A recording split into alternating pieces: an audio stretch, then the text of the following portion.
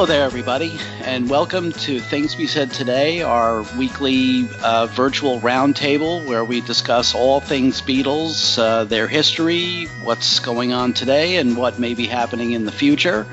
And in fact, we're going to be doing a little bit of that for much of this episode. I'm Al Sussman from Beatle Fan Magazine, and I'm here with my three co-hosts. First of all, the host of the syndicated Beatles radio show, Every Little Thing, Ken Michaels. Hey, Ken. Hey, Al. Hey, everyone. And our resident musicologist, longtime reviewer for classical music for the New York Times, and still doing those kinds of duties for the Wall Street Journal and various other places. Plus, he's also kind of like the Beatle guy at those aforementioned publications as well. And that's Alan Kozin. Hey, Alan. Hey, Al, how you doing? And hello, everyone. Good. And out in San Francisco, or near San Francisco, our resident Beatles reporter, you could say. He's a freelance reporter these days for Billboard and for various other online and print publications, and that's Steve Marinucci. Hey, Steve. Hey, Al. Hello, everyone. Now, we are recording this just a few days before the official release of the Beatles live at the Hollywood Bowl. And we have spoken about it over the course of the last few shows. But I figured that since the album is released, however you want to put it, is released basically right after this show basically is made available, and then as a podcast, and also airs on some of our other affiliates. It might be appropriate, it might be timely to take a look at the album itself, especially in comparison to the 1977 version and the various bootlegs that have come out over the years, and to see if it's worth all the excitement that's been going on these last few weeks. So I think first, since Alan has mentioned the fact that he has done a rather extensive comparison of the new release, plus also the various bootlegs and the 1977 LP, figure we'll start with Alan and see what his thoughts are. Okay. Well, I wrote a review for the Wall Street Journal that will be out probably around the time this podcast is made available. And I thought that what I should do, since, it's a good excuse to do it, is really round up all of those sources. So I found, I have a million Hollywood Bowl bootlegs. It was one of the earliest bootleg Beatles shows, actually. Right. But, these days, all three shows, I believe, are out on bootleg in stereo. People have done speed correction. People have done some EQing, fixed up the sound. And so there are actually, quite good versions of it out. And, one of the things I've been seeing in print articles about, this album coming up and about the 8 Days a Week film, and it's gone on for quite a long time, is that people in the press sort of routinely talk about bootlegs being, really poor sound quality bootlegs, which suggests to me that they have never heard a bootleg in their life, because, the Beatles bootlegs, first of all the concert bootlegs, with the exception of Memphis and Tony Barrow's handheld cassette of Candlestick Park, sure, really are soundboard recordings. And even the Tony Barrow one, even though it's a handheld cassette, he's not sitting in the middle of the audience. I listened to some of that the other day, and it's, he's getting mostly the band. You hear the audience screaming way in the background.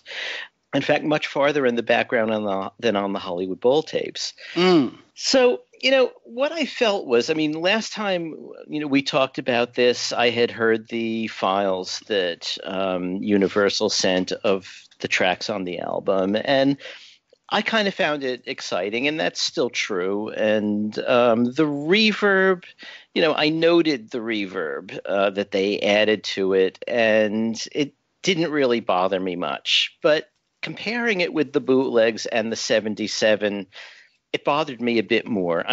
There's plenty of reverb on the 1977 release, too. So Giles Martin has largely, I think, followed in his father's footsteps there about, feeling that there should be some reverb added. And I can kind of see why. What are you putting out when you put out a live album? Are you putting out just the dry tape, or are you trying to reproduce something like the sound as it was heard in the venue, and in the venue it probably would have been pretty echoey, but so there's some reverb to give it a sense of place and all that, but I don't think it's necessary. The bootlegs all are flat in the sense of no reverb, and particularly in the announcements between songs, I find that much easier to listen to than the reverb-heavy ones, which make it sound like they're in an airplane hangar. And, it makes it sound tinny, actually, compared with the straightforward recording. I didn't find that it had that negative effect on the songs themselves, although, it's on the vocals. And if it's on the vocals, it actually must be on the instruments, too, because they only had the 3 tracks to work with. It didn't bother me as much. The other thing is, Giles Martin talked about how he had the technology that I think was started during the Rock Band period to pull out, from a single track, from each of the 3 tracks, pull out instrumental profiles. And I think that works actually reasonably well, and particularly with Ringo's drums. So in terms of the comparisons, it really sonically, I probably would prefer to listen to the bootlegs, but between this and the 1977 one, I think this is a notable improvement in most regards. My issue that I deal with in the journal piece is that, in 1977, nobody was doing archival stuff. George Martin has never really liked these tapes. He says so in his 1977 liner notes. He's doesn't say he hates them, and he talks about how exciting and all that, but he just preferred the studio sound, where obviously there's a great deal more control. And since the arrangements are so similar to the studio arrangements, I can kind of see his point. But, you're going to have a Beatles live album, which you should have. What he decided to do was choose the 13 songs I guess he felt best about. And then he sequenced them with Twist and Shout starting, the 65 one, and Long Tall Sally from 64 ending it. So, and then in between, he weaves the 13 tracks going back and forth between 64 and 65. In a way, okay, so you have an idealized Beatles set, a set the Beatles never actually played. And I believe if you listen to the intros to Hard Day's Night and Help, one from 64, one from 65, they're talking about them both as their latest album. So there are little things like that. But, for me, okay, 1977, no one's doing, as I said, archival stuff. So you have a compilation, and okay, it's not the worst thing. Even in 77, to me, it was a little suspect, just because you could get a bootleg of at least the 64 shows in those days. I'm not sure 65 was wide. All 3 shows didn't show up until that box set with the 3 of them. And when did that come out? Might have been in the 80s. Really? That late? That was the first time. Because what was notable about that is, as we've mentioned before, is the sound issues with Paul's mic. Mm, So right. Mm. Yeah, on the August 29th, 65 one, the first three songs, the mic that George and Paul were sharing is out of the soundboard. So, for instance, She's a Woman is basically an instrumental until you get to the point where John sings a harmony, and suddenly you have just John's harmony. And for Twist and Shout, you hear John's lead, but you don't hear George and Paul singing. So it's just the first three songs. After that, it's okay, except that Paul's amp is also having some problems too. But the August 30th, 65 one doesn't have any of those problems. Right. And of course, the 1964 one is, perfectly fine. So it seems to me that in 2016, where everyone is putting out archival things, it no longer is really acceptable to have a compilation of two shows or two set lists from a year apart woven together. Plus, it bothers me that the four songs Giles Martin added to this one are just stuck at the end. And, there was no attempt to weave them into the sequence that his father did. Now, weaving them in might have been tough because in 64, as you know, they went directly from Twist and Shout into You Can't Do That. And in 65, they did the same thing with Twist and Shout. She's a Woman. She's a Woman, yeah. So where would you weave in? You can't, but you find you're making a set that never happened anyway. You find a way, and at least it then would have started with Twist and Shout and ended with Long Tall Sally, or maybe even I'm Down. Here's the thing. We're so close now to both sets being available. I mean, they played 24 songs in those two set lists. We now have 17 of the 24. Of the remaining 7, 3 are repeats. So you have a repeat of Twist and Shout, All My Lovin' and Can't Buy Me Love, I think. No, Hard Day's Night and Can't Buy Me Love. And the rest, the other 4, If I Fell, I'm Down. I can't remember the other 2. I Feel Fine. And one other slips my mind at the moment. But those 4 are not represented at all. Mm-hmm. It seems to me that, whatever arguments you could make about the casual fan, which, I don't care about the casual fan fundamentally, but I also feel that the casual fan could stand hearing Hard Day's Night and Twist and Shout twice. I don't think that any of them would have a problem with that. And it just seems to me that you're going to get this close to it. You might as well just have the 64 sequence, the whole 64 show. And then for 65, either just give the August 30th show or maybe go back and forth between the 29th and 30th, whichever takes you feel are best, and have one of the 65 shows. They would both fit on one CD. And, that seems to me to be the proper way to do it in 2016, the way archival things are done now.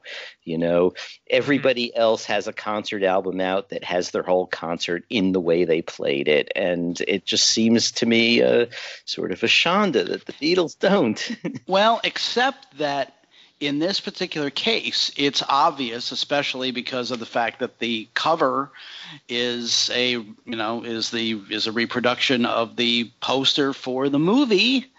It's obvious that this is being released as a companion to the movie. Right. So it's not being released as an archival release. It's being released as kind of like a mainstream companion. It's a companion to the film. But it's like most of this stuff isn't in the film, right? If you're going to have a film about the Beatles touring years, maybe a more proper companion would be, here's what their 1964 and 65 sets were like. Mm-hmm.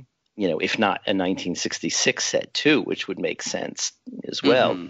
Could have made it a double CD and had something from 63 and 66 and really had their touring years represented. As a matter of fact, we probably should, since you mentioned the fact that most of the live Beatles bootlegs over the years have actually been, pretty good quality, taken from, as you said, soundboard basically soundboard or at least PA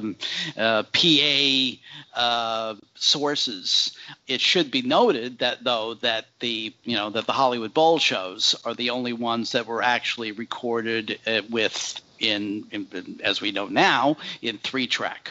Right. Right.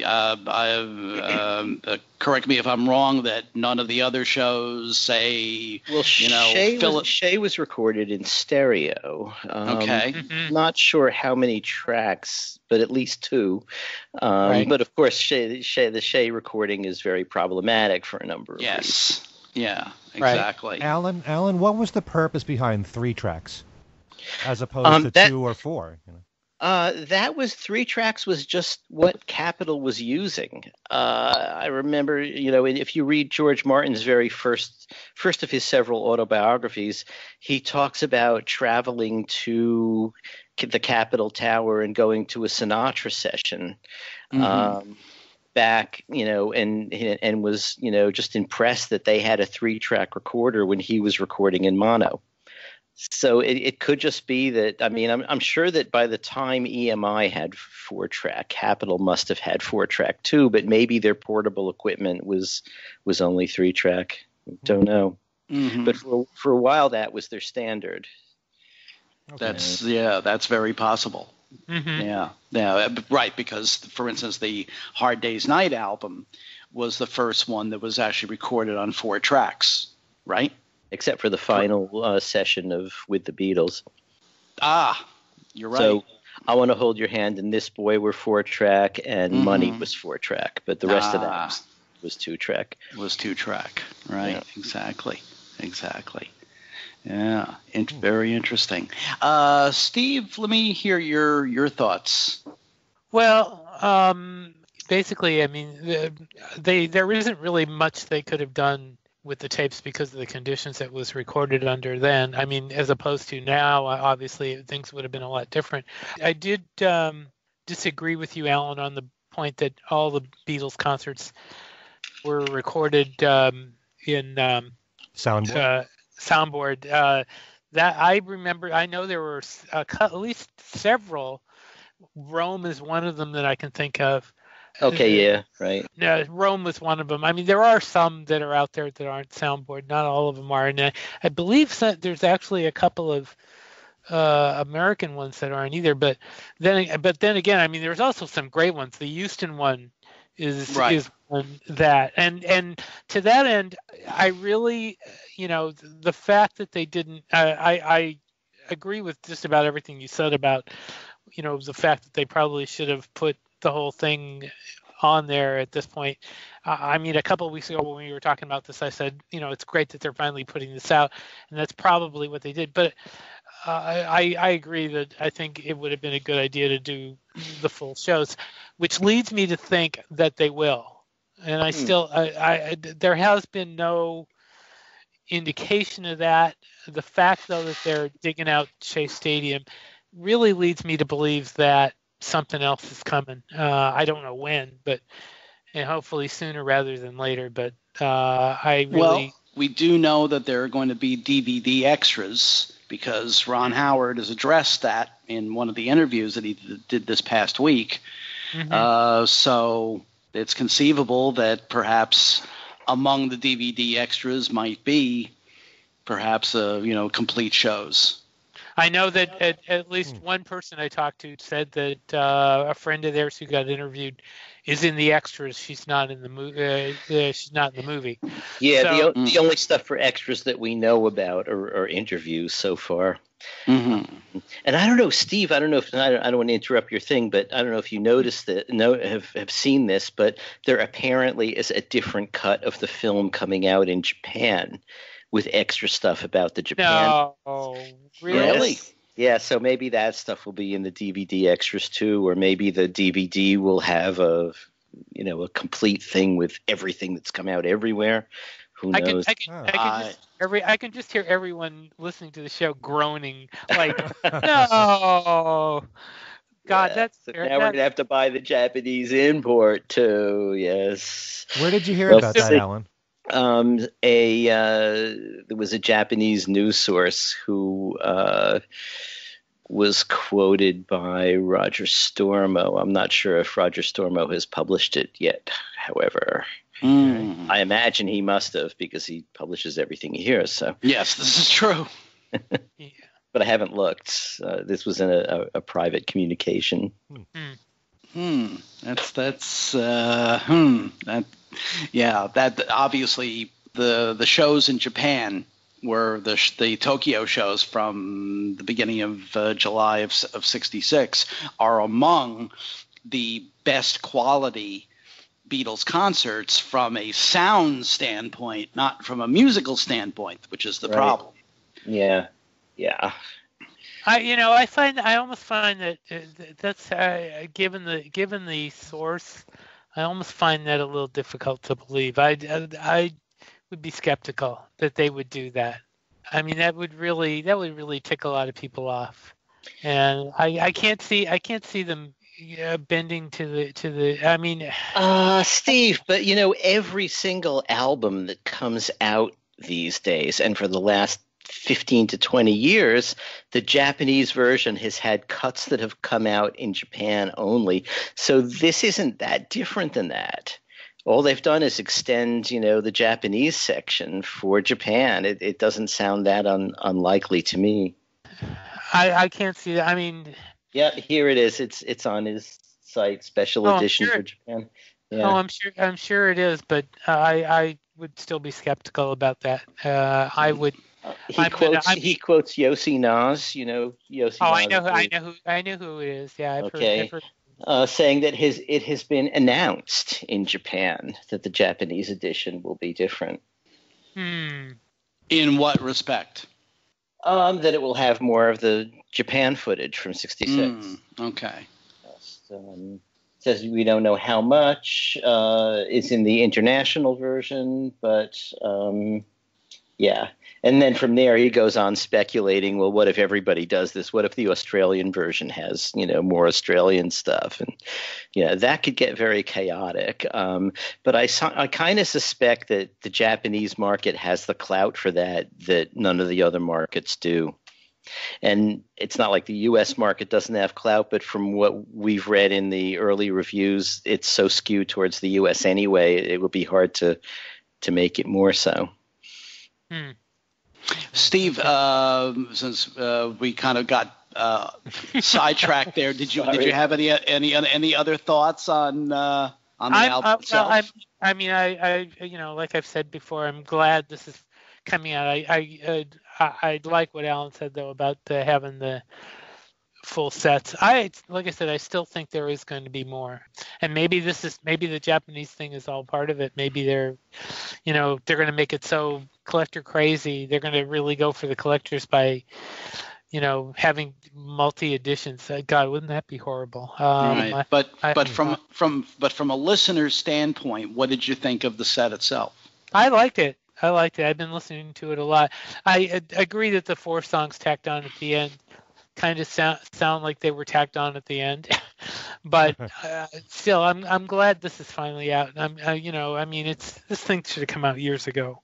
Well, especially since I know you've been a fan of the Hollywood Bowl album for a very long time. Yeah, I bought a bootleg. Well, I've had I've had a lot of the bootlegs over the years, but I bought one off of Amazon within the past couple of years that had all the Japanese inserts and all that stuff in it, and it was great having it. So I'm glad that they're finally doing it. So there's not much more to say than that. Okay. We could talk about the booklet.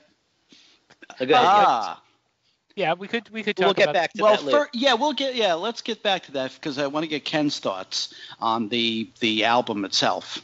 Well, I only have the WAV files right now as we speak, but I love the sound of this. I think it has a lot more presence to it. It has, to me, a warmer sound from what I remember about the album. And I have to admit, I haven't played my vinyl copy in ages, but when I do listen to the Hollywood Bowl, there's a bootleg that Yellow Dog put out on one single disc, and I usually refer to that one. So I'm very pleased with this. I think the sound has there's much more presence, I think, from the Beatles, and I don't mind the reverb. And as Alan was reminding us, there was reverb on the album, But no, I think it has a very fuller sound. I hear the band much clearer. I do notice that the screaming was brought down a little bit, but not to the point where it doesn't capture the excitement from the audience. And right. I know that and we had Kid O'Toole on to comment about this, a few shows ago. She still wanted the screaming because that captures so much of the thrill and the excitement from the audience, and that's part of the enjoyment in listening to this. To not hear the screaming to some degree, I think would be a bit of a disappointment because you're hearing it, in the full context of how the fans heard it, and hearing the screaming too. That was a Beatles concert. Yeah. But I think it was the right balance there in bringing down the screaming a bit, but not too much. So I think good job was done overall. But, kind of what we said in the past, I think still applies here. It's never bothered me in 1977 when they bounced back and forth from the 64 show to the 65 shows. I do agree with Alan. I would much prefer that they were 2 full, complete shows. And I don't understand why the 4 songs that are not represented from those 2 tours are not on here. If it had anything to do with the sound quality, like I love If I Fell from the 64 show. I can't understand why that wouldn't be on here. I think that George Martin probably felt that John is like showing some vocal strain on the high notes there, and I think he's being protective, Probably. It doesn't bother me none. Of course not. Yeah, but I'm Down. What's the problem with I'm Down? I Want to Be Your Man should be on there. That was the 4th. No, there's one other one. I Feel Fine. I Feel Fine. Yeah, that's not on there. So I can't understand why. Even with the imperfections, it doesn't matter. It's the Beatles. It's part of history. And we don't really know, as much as we'd love to see more live stuff come out, if this might end up being the only live release. And if it is, as far as audio is concerned, why not have every song represented? So, and I do agree that those 4 songs tacked on at the end, it kind of falls flat with Babies in Black. As much as I love the song, why make that the last song in the set? It just doesn't make any sense. I love having 4 bonus tracks, don't get me wrong. I'd rather have those than not have them at all. But to end like that, it just doesn't seem to make sense. They would never close their concert with Babies in Black. So, but I love the sound. The sound is the bonus here. And I think that they did a great job on that, Well, a couple of things about that. First of all, as far as tacking on the four extra tracks at the end, purists, Hollywood Bowl, the Beatles at the Hollywood Bowl purists who have been fans of that album since 1977 might say it's actually better to have those 4 tracks separate rather than disturb the actual, the flow of the original album. Now that may be devil's advocate. Okay. No, doesn't. You just have a separate CD for 4 songs? Is that it? No, but saying that the people would say, purists would say that having those 4 songs at the end after the actual original album ends is actually the way it should be, rather than to integrate the 4 songs into as I said, that's a purist point of view. Yeah, it's kind of not a real album, though. I mean, it's a 1977 compilation. It's almost like saying, well, I don't like the one album because it's missing some of the songs on the Red and Blue album. Right. I mean, there are other reasons I didn't like the one album, but but that reason wouldn't make much sense, and that's sort of a similar. It's like, okay, this is not something the Beatles put together. It's something George Martin put together in 1977. And it's hard for me to imagine that anybody would prefer less than more. And that if it absolutely had to be a compilation, not the 2 full sets, it just seems like, what George Martin was after was something like the Beatles concert experience with some kind of flow of the set with Long Tall Sally, or maybe it should have been I'm Down, at the end. So I don't know. I mean, with a lot of other groups, like let's say Cheap Trick live at Budokan, they put out an album of that in the 70s that, it wasn't the whole concert. It was what would fit on the disc. And then when they put out the expanded version, they put the songs back where they were in the show. I can't imagine anybody saying, well, I don't know. I mean, I kind of liked it the way it was. I want to have less, Except Cheap Trick is not the Beatles. Yeah, but I don't know. So it's the same idea. And then that brings up another thing. There are some people who, from a musical point of view, kind of look askance at this album being released as a quote mainstream release, as a companion to the film, because of the fact that the performances in some cases are not the best. They're not as bad as the 66 Tokyo ones, but in some cases, like for instance, you can tell that they're basically racing at breakneck speed through She Loves You and I Want to Hold Your Hand and Can't Buy Me Love, which in fact disappeared from their set after the 64 tour. It's kind of a mark of how quickly they were moving musically, that those songs were kind of old hat to them. And there are some people who are saying that from a musical standpoint, that a mainstream release should have better performances. But where would they get them? Yeah, exactly. This is what Capitol has. Right. Yeah.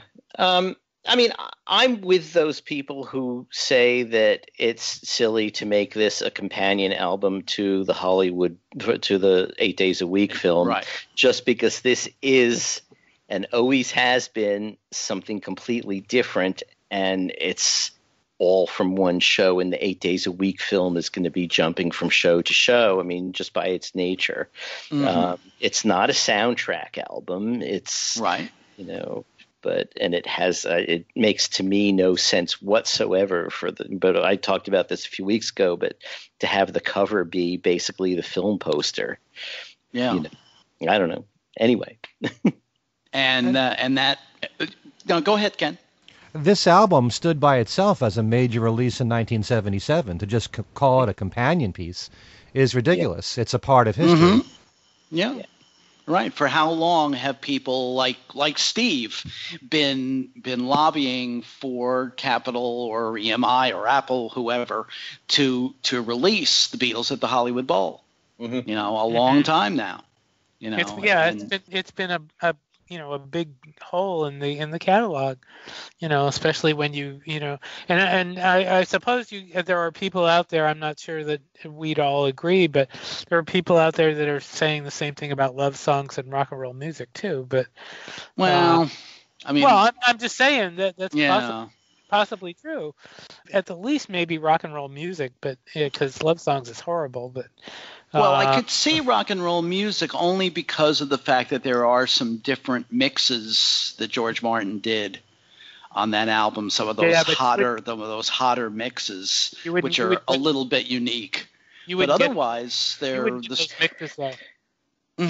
You wouldn't get those mixes again because they hated the mixes, so they would use the remastered versions for sure. Yeah, probably. But also, I mean, if you want to talk about mixes making a compilation release legitimate, the British version of Love Songs has Norwegian Wood with a centered vocal. So there you go. Right. Yeah.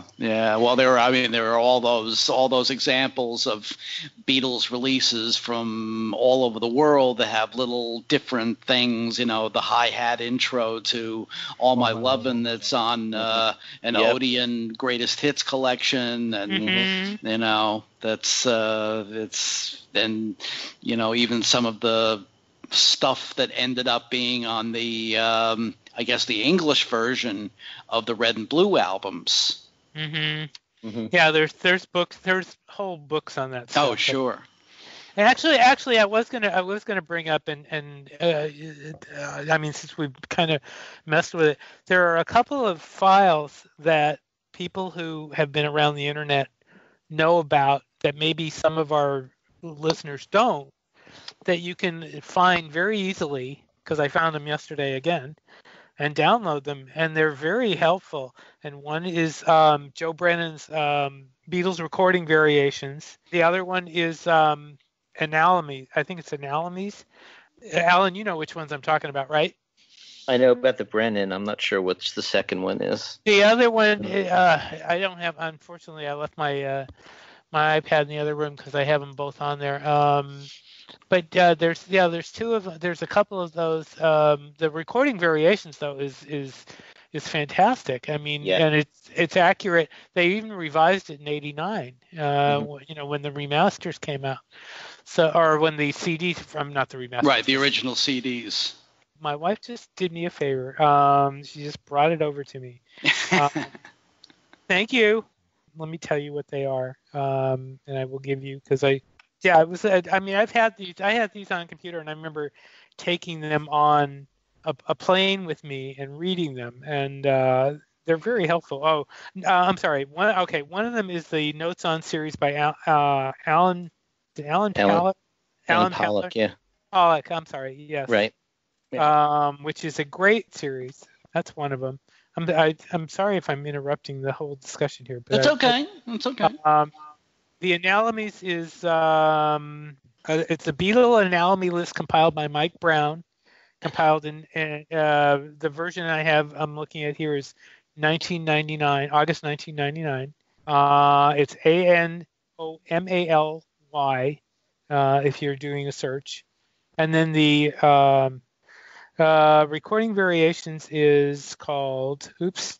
Well, you can search for Joe Brennan. It's called Use It Guide to Beatles Recording Variations, and that I think is the best thing there. I mean, that is just amazing. I mean, there's been books written on mixes and stuff, and I'm looking at one on my shelf called Every Little Thing. Coincidentally, yeah, that's a good title. Good title. Mm-hmm. Right. There's another one called the Beatles Remixes, I think.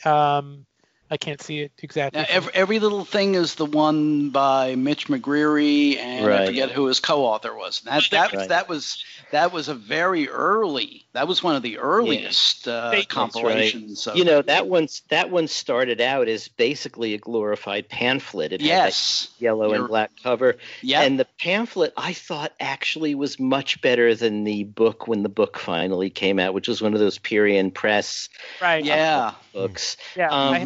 Because to pad it out to be a book, they had to add things like, but on the Mexican release, the version is 2 seconds shorter. And, if it's 2 seconds shorter on some foreign release, I don't really care. If it's 2 seconds longer, well, that may be different.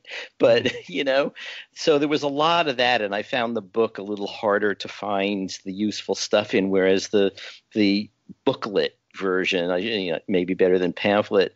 I still use that now and then, just because it was fun in its time, and they were very comprehensive. Yeah. Yeah. But I've been wanting to mention at least the Joe Brennan thing here for a long time, and so thank you for letting me do that. But yeah, those are a couple of things that you can find on the internet for free. And they're well worth having, especially if you're kind of new and you're really getting into it. They're excellent. So now, speaking of reading material, that brings us to the rest of the packaging of the Hollywood Bowl release. Very good. Nice little segue, Al.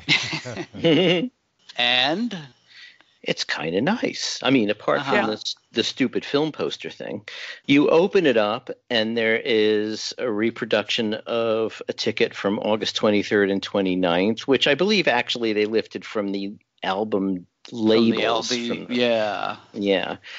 But the booklet has it has a couple of reproduced news articles from one was when tickets went on sale and everyone was clamoring for tickets, and another one, fans shrill cries greet Beatles on bowl stage, which is a another review, I guess from the LA Times, right?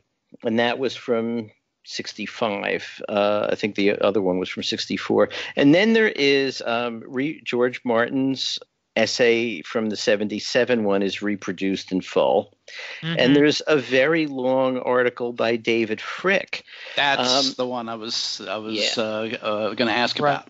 Yeah. Well, it's really interesting. And he has, a lot of it is he writes in a very personal way. He obsesses actually about things we said today that I think for him is like the heart of this album. And he goes into great detail why. But the other thing he does is, you get the sense that his assignment was, relate this to the film. Right. And so it keeps getting to be about, the film, which the rest of the world knows really has nothing to do with this except that they're using this as a marketing thing for the film. Mm-hmm. But it's not a bad essay at all. I kind of liked it. I'm just looking at one of the picture in the middle. It was one of the pictures that they put out with the announcement of the press conference, the Beatles press conference in Capitol Records, and I didn't realize. I guess that's the room downstairs. Yeah, that was one of the rooms that I toured in. I was going to ask about that. But yeah, so that's interesting. I thought it was funny that he kept promoting the movie in there and relating it to that. It was like, to try and plug it that hard, but I mean. Well. That's basically what what this is. It is right. It is a companion. Right. To the film. It's nice that a couple of the pictures are nice. The one of the old Hollywood Bowl sign is nice. That's page 1, 2, 3, 4. Page 4. And then the two pictures of the Beatles on stage. The one of them standing, actually singing, and the one on the back cover of them taking a bow. Those are really nice too. But so that's what you get there, with that, and plus the little card that says the DVD will be out in November. So. Right, which of course has kicked off all kinds of speculation, even though there's absolutely nothing. Yeah, somebody asked me today if the Hollywood Bowl CD was going to be included in the DVD, and I said I had not heard that, but there's a thought. I mean, the question I've gotten multiple times is Shea Stadium going to be on the DVD? And I will say what I've been saying. Honestly, I don't know. The reports I've been hearing is it won't, but I honestly can't see them doing that. Going to that much trouble without doing something with it, either there or somewhere else. And Alan, you had a theory. Okay, well, I agree that it would make sense to do it, and the fact that they're showing it in theaters is almost an indication that they might include it as bonus material. But the precedent for the way they think is the inclusion of the Washington show only in the iTunes downloads. Right. Of the remasters, but not coming out on DVD or anything like that. That seems to be the equivalent of showing Shea only in the theaters. And they're going to do something with Shea besides just show it in the theaters. And I suspect they may, if they don't put it in this, it probably is because they're holding it out for a separate live DVD set where... See, that's my thinking too. I mean, that's kind of where I'm, if they don't do it, like you say, if they don't do it for the DVD, they have to, I mean, they've got that, they've got Japan, they've got, I mean, they could do. And Washington, they still need to put out Washington in a physical, well, I don't know, maybe they don't need to do it in a physical format, but I think they do. Sure. All those concerts really deserve to be standalone DVDs and not just cast aside as a bonus track. Right. And the thing is with today with deluxe packages that are big bucks things, I mean, it would be perfect to throw together a bunch of the concerts, maybe do 1 or 2 or 3 in a regular package, and then do all the Hollywood Bowl, or not all the Hollywood Bowl because they don't have film on all of them, but they do have film on one of them that they could synchronize. They could do Shea, they could do Washington, they could do Granada TV, they could do. There's a whole bunch of stuff they could do. So my suspicion is like yours, Alan, that maybe they will do something. I'm hoping they at least put something in with the DVD, or at least give let people know that something is coming. Well, now perhaps one of you, or one or all of you, can confirm there is a report that the version of the Shea film that will be shown in the theaters will be a 30-minute cut, which is obviously much shorter than the original Beatles at Shea Stadium film. That was the original plan. That was what they said when they made the announcement that it was only going to be the Beatles part. They're not showing all the rest. And in fact, Richard Porter posted today online that he has seen the film in England and it is indeed just the Beatles. So that part is not really that really has never been in question because that was the initial announcement that it was only going to be the Beatles. So perhaps, and again, this is pure speculation on my part, perhaps I love the way then he's covering his tracks here. That's all. Exactly. Covering something. Covering something very big. That perhaps the 30-minute cut of the film, of the Shea Stadium film, might be one of the extras.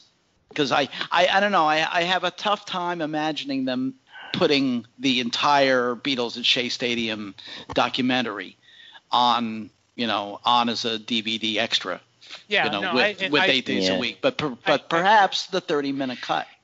The 30-minute cut really, of course, is the heart of it. I mean, I don't know that anybody is going to be heartbroken about not seeing Sounds Incorporated and even Brenda Holloway and but King Curtis. Yeah, the Murray the K might be included in the 30-minute cut. I don't know. It's sort of the intro material to the Beatles themselves, right? Not really, because I think he just kind of like, right. It was Ed Sullivan that introduced them. Murray just kind of like introduced the concert itself. Didn't he introduce Ed Sullivan though? No, that was Sid Bernstein. Mm-hmm. Really? Yeah. Huh. Yeah, Murray is just there kind of like at the beginning of the concert and telling people to, that it's going to be a long evening and relax and don't get hurt and all that stuff. And then I think he introduces, I don't know, Cannibal and the Headhunters or whichever one of the first acts was there. I say, yeah, right. Yeah. Well, also, though, Steve has seen a revised set list, and it looks, from the way Steve read it to me, as if they're going to do something like they did with the Hollywood Bowl album. Yeah, they posted a revised set list from what they originally announced on the website. Hold on, a revised set list from what? For Shea. For Shea Stadium. Right, and it has all the songs that we know are on video, which would be Twist and Shout, Feel Fine, Dizzy Miss Lizzie, Ticket to Ride. Oh, yes. And She's a Woman is what, at the very end? In audio. Yeah, because there's no... Everybody's Trying to Be My Baby is not there. Oh, so. Okay. Well, there supposedly there was no video of Everybody's Trying to Be My Baby. Mm-hmm. Or She's a Woman. Or She's a Woman, and where She's a Woman is being placed on that list indicates that it's probably just going to be, the credits. Mm-hmm. Could be. Yeah. Of course, what they should do. I'm sorry. If they're only showing us the 30 minutes and they only have 50 minutes, because as Dave Schwensen told us, they threw away all the trim. So all they have is what's in the film, but in the full film. But so we know that they have another 20 minutes or so that we're not seeing in the Beatles part of the show, they do have the audio for She's a Woman and Everybody's Trying to Be My Baby. They should leave those in the set where they go and then just use some of the other footage for those two songs. Or, and as you know, they're very, very deft at taking film of the Beatles and making it look like they're performing what they're not performing. I mean, on the One Plus DVD, it looks like they're performing 8 days a week. Right. Ironically, 8 days a week. Yeah. So they could probably do some of that, plus some of the the film of people going up the escalator and the helicopter and all sorts of other stuff for those two songs, and just let us hear those two songs in context. Mm-hmm. Mm-hmm. Yeah.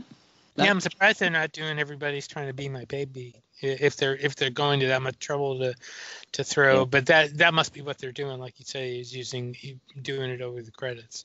I guess so, because on that list that you were referencing before, that I did see that online, and She's a Woman is the last song listed. So I mean, the only explanation would be that it would be over the credits.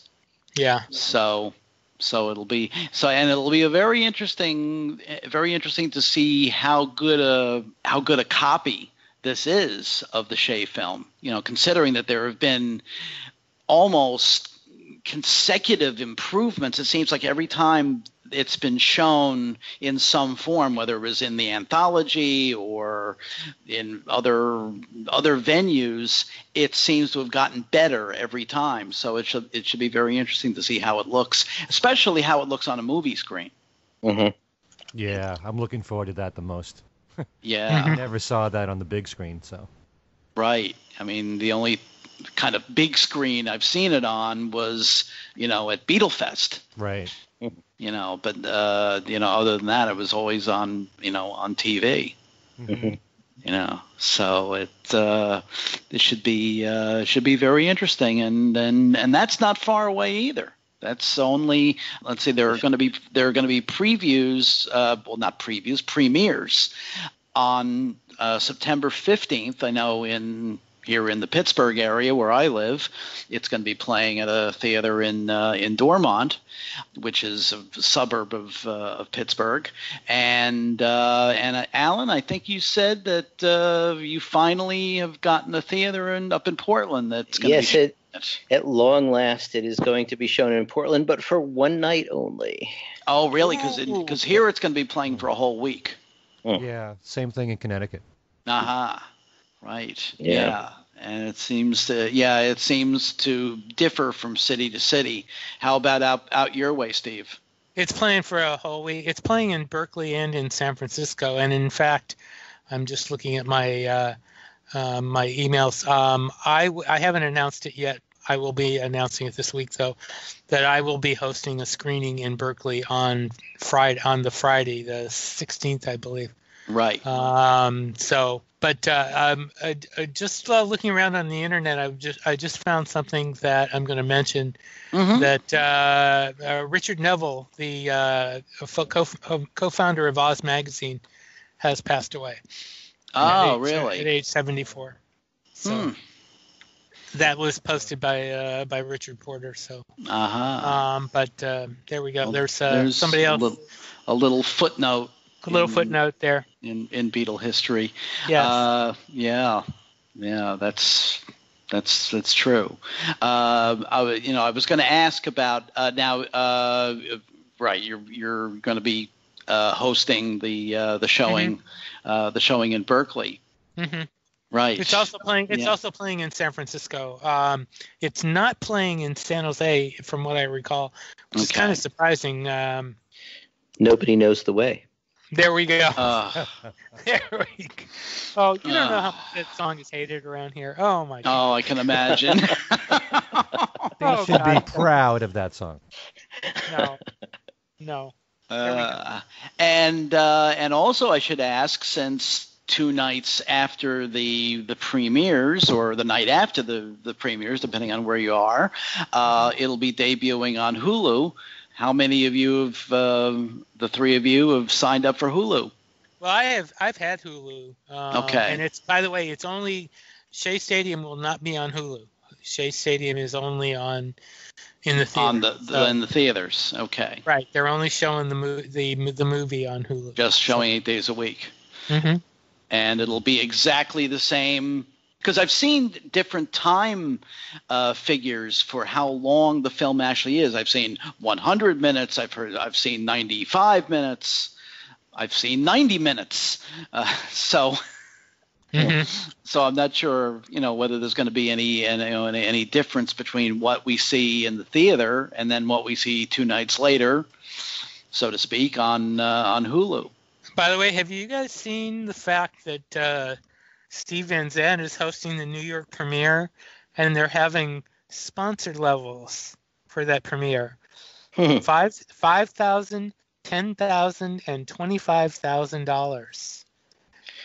Now, is that for just the premiere, just the first night premiere? It's the first night premiere, but what you're sponsoring is you're sponsoring teachers to attend the premiere. I guess to use because they want this used in the classroom. They're giving curriculum tools so that 8 days a week can be used in the classroom. Mm-hmm. Well, that's kind of consistent with Steve's his past work doing. There was a not rock and roll high school, but something similar to that. I forget the actual name of it. That he was building up a curriculum for a few years back, and unfortunately, I'm forgetting the details. But that's kind of consistent with what Steve has been kind of aiming at for several years now in kind of educating people in the history of rock and roll. Yeah, I scrolled down. There's also a $1,000 level, but for the 3 higher levels, you get VIP seats. You get 2 for $5,000, 4 for $10,000, and 6 for $25,000, and you get red carpet entrances and pre-reception credentials. So there's where is this at the IFC Theater in? No, Village East Movie Theater on 2nd Avenue in New York City. Oh, okay. September 15th. Ah, right. Okay. Okay, because I originally had heard that the New York premiere was going to be or premiere engagement, because I think it was going to be playing for a whole week, was at as I know it from back in my days in that neck of the woods, the Waverly Theater, which is now the IFC Theater. Well, it might still be playing there, but I think it is. It's doing, and this might be just a one night only deal. Yeah, that sounds like a benefit of some kind. Ken, you're the closest to it. Now I'm actually going to one that's in Westchester, and then actually, I found out after that there's one in Hartford, which is closer to me. But I'm going to the one in Westchester anyway. So, can I mention one thing? Because Please. I'm surprised we haven't done this yet, but there is a website that everyone can go to, which lists all the theaters in the United States that's running it. And I have the URL for everybody if they want to check it out. Just go to www.thebeatles 8 days a week, spell out 8, and that's .com/US/book-tickets. So it should list all the theaters and how long it's going to run in each theater. Mm-hmm. And there may also, I think there's also such a listing on the Beatles website, the official, Beatles, www.beatles.com. That is attached to the Beatles website. And it is. I was incorrect, but they have expanded. It is playing in San Jose, and it's playing all over the Bay Area. So there are many places, but they've done a lot of expanding. But if you go to that site, you can get the most recent bookings, and some are playing one day, some are playing 2 days, some are playing a week. So it's playing at different lengths at different theaters. So you really have to check at the website to see how long it's playing. I don't see it playing longer than a week anywhere. So right, yeah. I did. In fact, I'm actually kind of surprised that it's playing a full week in certain markets. Because I had heard originally that it was basically just going to be a premiere just that Thursday or Friday night, and then Saturday night, Hulu. And it is playing at IFC for a week, by the way. Ah, right. So, okay. Yeah, as it is out here. Alrighty, so I think this has been a very interesting discussion. We had covered some of this within the last few weeks, but I figured that it was perhaps more timely since the Hollywood Bowl album is being released this week, and and 8 Days a Week is premiering next week. That we should cover this for especially for people that'll just be getting the album over the course of the next few days. So in that vein, I guess we should check with each of you and see what if there's anything besides Steve's hosting duties that need to be addressed. Steve, anything else? No, I mean, you can get to me on my email, BeatlesExaminer@gmail.com. I'm also on Facebook under my name. I have a Beatles News group called Beatles News and Commentary that you're welcome to join and participate in, and just watch for my stuff on both Billboard and AXS.com. Mm-hmm. Alan? Well, my Wall Street Journal review of this album is coming out sometime this week. Not sure what day. You can find it at WSJ.com, and they're often behind a paywall, but sometimes the first few days of a story, it's sort of out there in the open.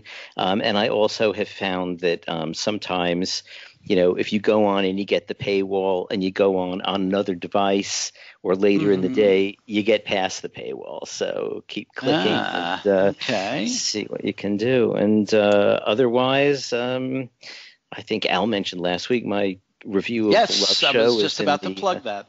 Yeah, in the New Beatle Fan, along with lots of interesting stuff about Revolver from Al and other people. You had a Revolver thing, didn't you?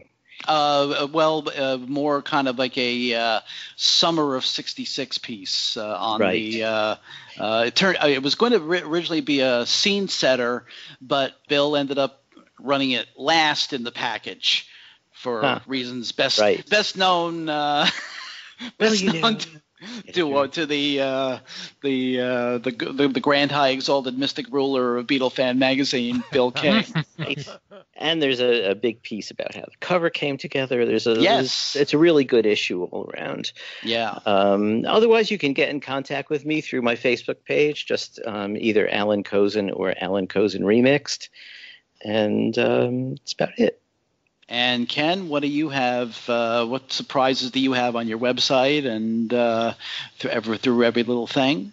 Well, I know we actually got a really nice email on this show complimenting us about when Chuck Gunderson was on the show. What a great interview he is. And as many of you know, he put out a book called Some Fun Tonight back in 2013, which takes a look at every single North American date the Beatles did from 64 through 66. It really is a perfect companion to go with Live at the Hollywood Bowl and the Ron Howard documentary. So I'm giving away a copy, actually I have 3 copies of the book, which has just been reissued in softback form. There's 2 different volumes. There's one that covers just 1964, and the second covers 65 and 66. So I have 3 copies courtesy of Hal Leonard Publishing to give away in a special contest on my website. And you can find out how to win. The contest starts September 7th. 2016 at kenmichaelsradio.com, and there's always Beatles trivia every single week where you can win one of 9 prizes. And in fact, I interviewed Chuck privately for my show, For Every Little Thing, and you can catch part of that interview on the website as well at kenmichaelsradio.com, and you can also email me at everylittlething@att.net. There you go. Okay. And you can contact me on Facebook, Al Sussman, on Twitter, at ASUSS49, and through Beatle Fan Magazine, www.beatlefan.com, and also www.paradingpress.com for Changing Times, 101 Days That Shaped a Generation. And I think we've come to the end of the road for this edition of Things We Said Today. And just one other note: we are actually rapidly approaching. In fact, it'll be the next show. Will be the 200th show in the history of Things We Said Today. I think, if I recall, Alan and I joined it right about the halfway mark, if I recall, because Ken and Steve originated the show, and so did it for the first 100 and something episodes. And Alan and I have been here for it's hard to believe that it's been that long. That it's been half the journey. And we will, in the course of the next couple of weeks, be taking a look back at the first 200 shows. But as a matter of fact, actually, what will be the 200th show will almost certainly be dealing mainly with 8 days a week, because it'll be just after the theater and Hulu premieres of 8 days a week. So we'll be dealing with that. But we'll definitely let you know through our Facebook page and other sources when we'll be kind of taking a look back at the kind of the history of Things We Said Today. By the way, we just according to my calculations, we just passed our 4-year anniversary. 4 years since this thing started. So really, guys, so pretty amazing. Yeah, I know, amazing. Thank you all out there. Yes, thank you thank you very much for your support and all the nice comments that we've been getting. Absolutely, we appreciate it very much. And this has been another quick discussion. We weren't sure if we were going to be covering the Hollywood Bowl discussion for the entire show, but of course, as usual, we the four big mouths here did exactly that. So anyway, we again thank you very much for listening, and for Steve Marinucci and Alan Kozin and Ken Michaels, this is Al Sussman saying thanks for listening, and we will see you next time.